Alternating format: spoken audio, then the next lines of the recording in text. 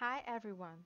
This is a app review for a converting app called Unit Converter.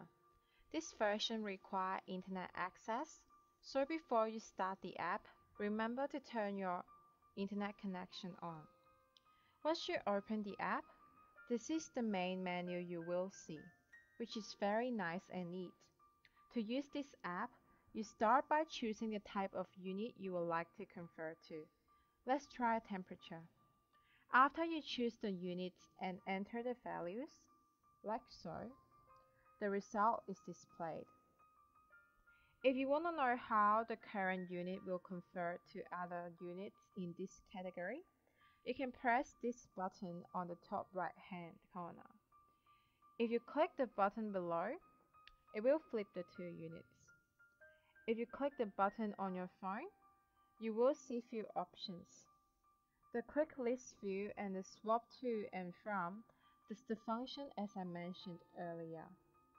The reset button is self-explanatory, and you can add in any categories to the favorite, and it will show up in the top section of the main menu.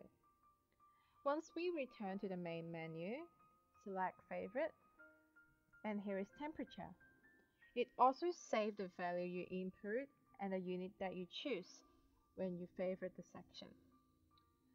The instruction to delete is simple. You press the menu button on your phone and delete.